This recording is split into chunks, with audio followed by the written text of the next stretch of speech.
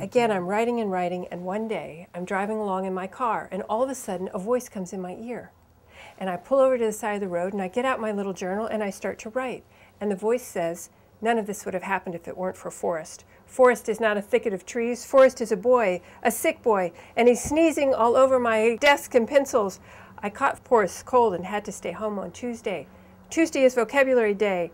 Never get sick on vocabulary day." And I filled up one whole page in a little journal like this. And the most important thing that can happen in a story had happened at that very moment.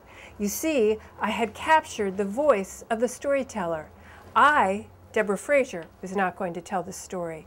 I had captured the voice in my little journal before it flew away and I wouldn't be able to hear it.